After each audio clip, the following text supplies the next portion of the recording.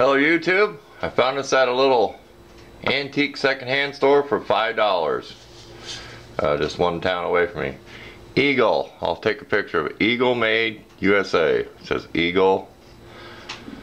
I'll snap a photo of that, but it's not really buggered up on the end, and I swear it's got cutting oil because you could smell it in there. But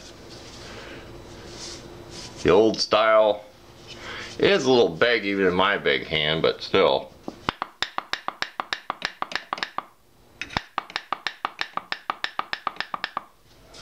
I didn't really have an oil can. Had a plastic squeeze bottle, but there we go.